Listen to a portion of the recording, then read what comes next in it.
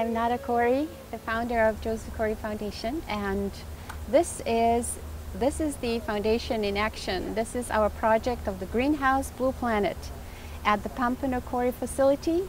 And as you can see, you can use any kind of piece of land or wall or just any kind of property and turn it into something beautiful and sustainable and edible. And this is what is happening right here, right now with the Cory people at work. It's their voluntary time and it's their project.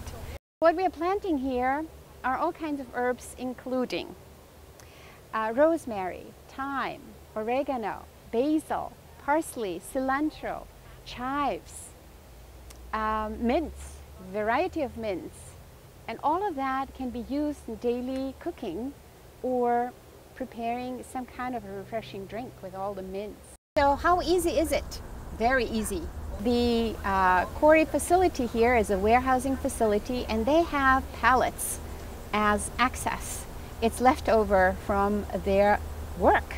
So they're putting it to good use and putting it on an unused piece of land behind the warehouse, right next to this little lake, and just a little bit of organic soil put in between it and some organic plants and seeds, and voila, you have an amazing garden. So easy to do and does not take much time at all.